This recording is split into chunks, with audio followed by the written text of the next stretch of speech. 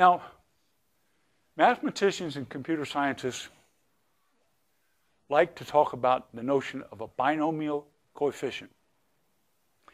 And when we write these numbers in line, like in a line of text or in a computer program, then they're written just the way I just introduced them to you. The number of combinations of 38 objects taken 17 at a time is the number of permutations of 38 objects taken 17 at a time divided by 17 factorial. And if I want to get rid of the p notation, I can express that using factorials as well. And that's just 38 factorial over 21 factorial times 17 factorial. But there's a graphic notation for binomial coefficients which is quite popular. And researchers and students actually prefer this one to the inline anytime they're working on a board or anytime they're working in a paper. So if you look at a mathematics or computer science paper that discusses binomial coefficients, you will not see them written inline. Oh, very, very rarely. Usually you will see them written in this graphic form with the big parentheses, and it looks like there's a numerator and a denominator. But don't think of it as a numerator and a denominator. And in particular, don't draw a little horizontal line in there. That will confuse everybody. Just put one on top and one on bottom. M, choose N. And that's the way you read that notation. You don't say left parentheses 38 on top of 17 right parentheses.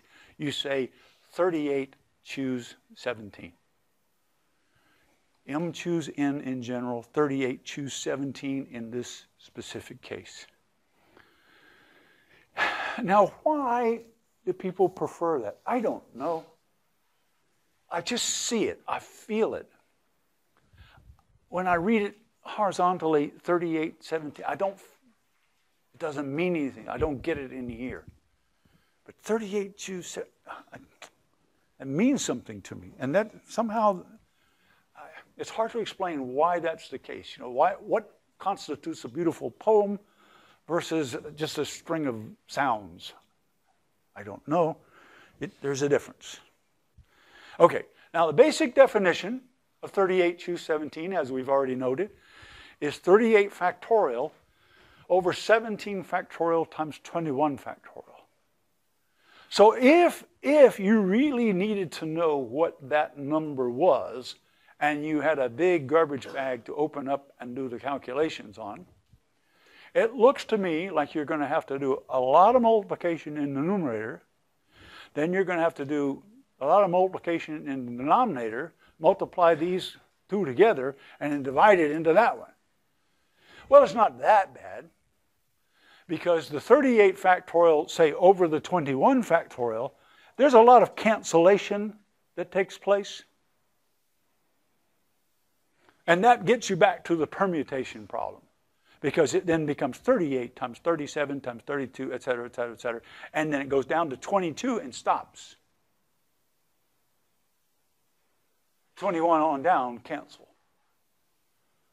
But you still have to do 38 times 37 times 36 all the way down to 22.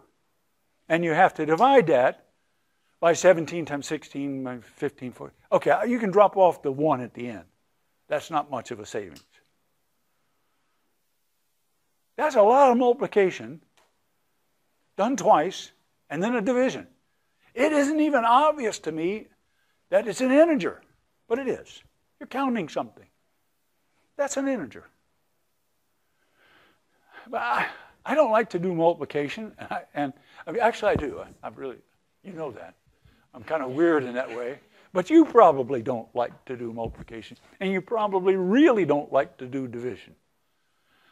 So maybe there's a different way to calculate binomial coefficients without doing all of that multiplication and division. Yeah, maybe we should be on the lookout for that.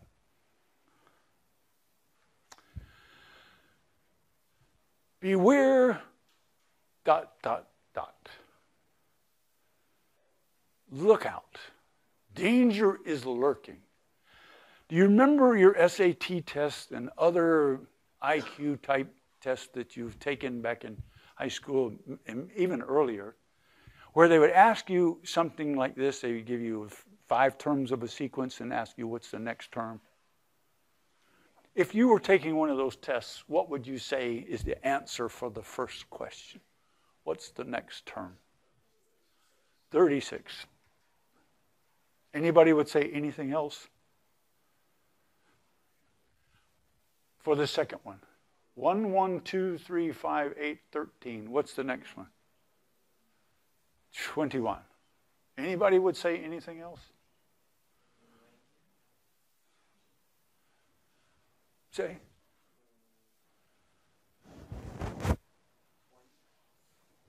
Somebody said 21, but are you saying 20? I wonder how you, so he's saying 20. I'm not trying to put you on the spot. How'd you get 20?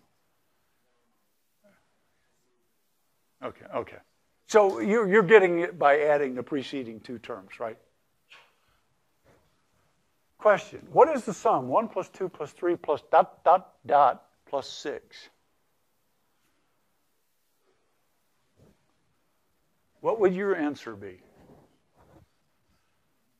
1 plus 2 is 3, plus 3 is 6, plus 4 is 10, plus 5 is 15, plus 6 is 21. You would answer 21, wouldn't you? And then I ask you this, what's really meant by these definitions? N factorial is n times n minus 1 times n minus 2 times ... down to 3 times 2 times 1. The number of permutations of m things taken n at a time is m times n minus 1 times down to m minus n plus 1. What do those phrases really mean? Is there any ambiguity there? And there's lots. So when you were taking those IQ tests and they ask you, what's the next term? Your absolute correct answer would be, how would I know? That's a stupid question. Now, you flunked the test and you'd be over at Kennesaw if you had done that. But I'm not really trying to disparage Kennesaw. I really should have said you would have been at UGA. Them I will disparage all the time. Okay. And so you didn't. You answered the questions. You said, no, I know it's a bad question, but I'm going to answer it because they're idiots. And okay. And you did. But here's a better way. Why don't you just be explicit and say, I'm thinking of a sequence, and the nth term, an, is n squared.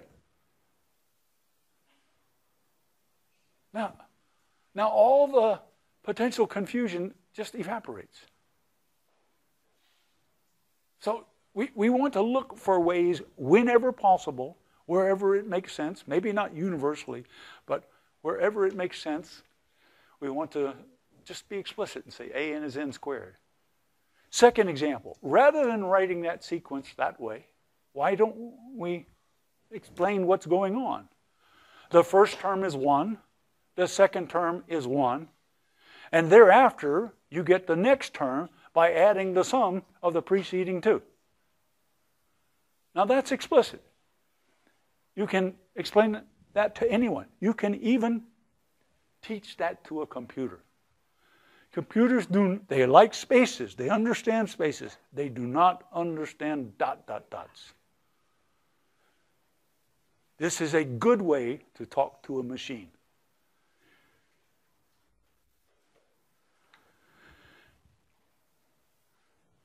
A better way to say 1 plus 2 plus up to 6 is to say what you really mean, if that's what you mean. I mean the sum of the first 6 positive integers, and that should be integers. Now, in the English language, we know that there are these positive integers, and we know there's an order, and they come 1, 2, 3. We know these things. So if you say add up the first 6 positive integers, that's more explicit. But here's a better way. And better way is to essentially define a little loop.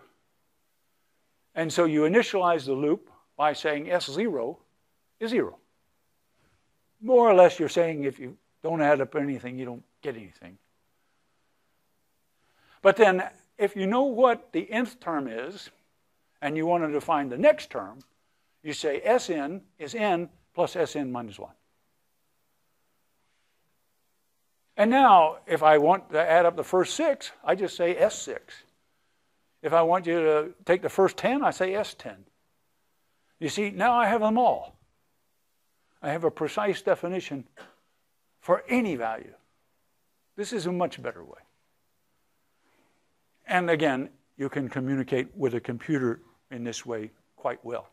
Now, here's some examples involving our factorials. To be explicit about what a factorial is, you can use the same basic principle, even starting with 0. 0 factorial is taken to be 1. By the way, if you don't add up anything, you don't get anything. So usually sums, when you don't have anything in it, you take to be 0. But products, when you don't have anything in them, you take the product to be 1. So if you want some intuition, how many combinations of no things, taken none at a time, are there? There's one, the empty set. And the empty set is not the same as the set which contains the empty set. The set which contains the empty set is no longer empty. So there's one. All right, so now if I really need to know 5 factorial, then I get it by saying 5 factorial is 5 times 4 factorial. Well, I don't know what 4 factorial is, but I find it because I say 4 factorial is 4 times 3 factorial. And now I go through a loop until I get down to 1 factorial is 1 times 0 factorial, but I know what 0 factorial is. So now I backtrack, and I've done that on the bottom of the slide, and I wind up with the computation that 5 factorial is 120. But do you see that that is explicit, as opposed to when I say 5 factorial is 5 times 4 times ... down to 1. That's not. Okay, now, how do we communicate with a machine? We'll get to that. But here's the same thing done for permutations.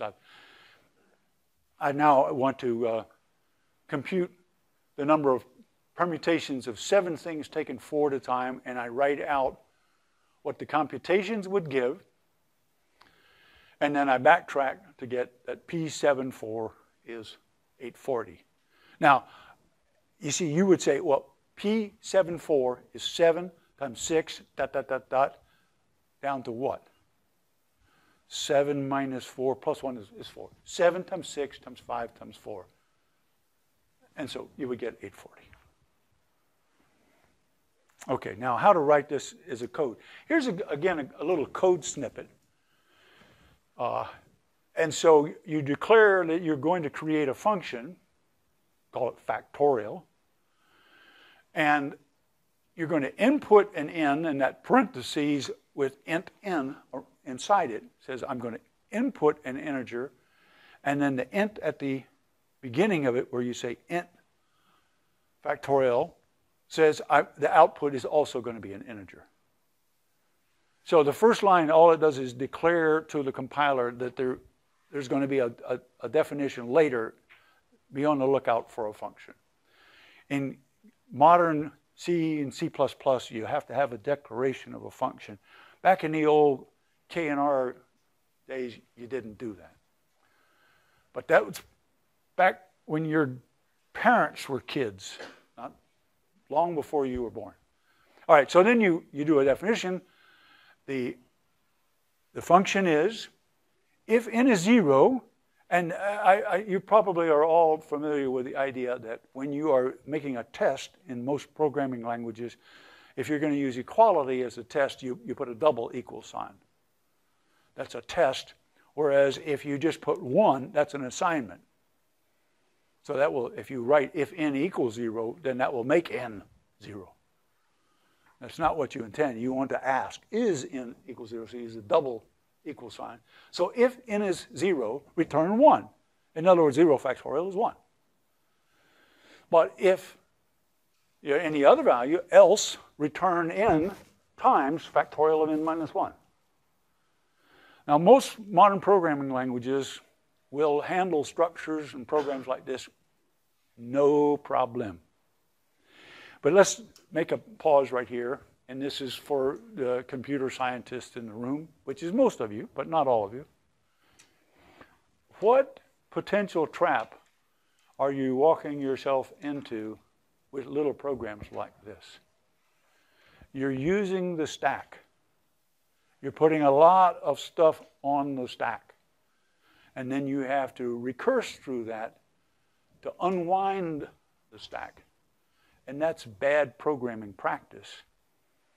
And so skilled programmers, even unskilled programmers, even programmers from UGA will go to some lengths to avoid a recursion that puts a lot of information on the stack. Good compilers will take care of that for you. They will rewrite that code snippet and turn it into a loop which uses no memory.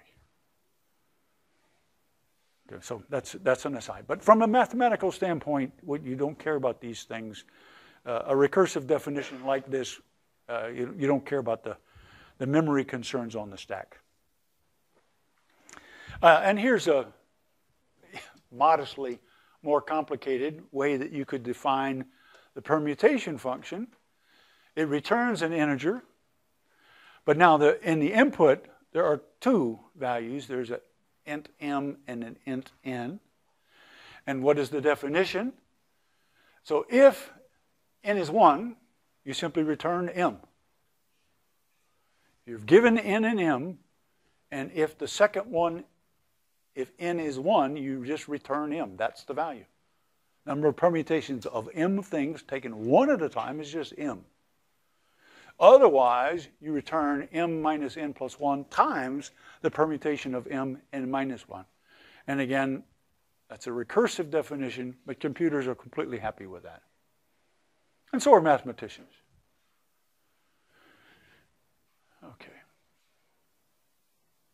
Now, I'm assuming that independent of your knowledge of programming languages, that the conversation that we have just had makes sense to all of you. Not any real programming requirement, but still, this should make sense to you.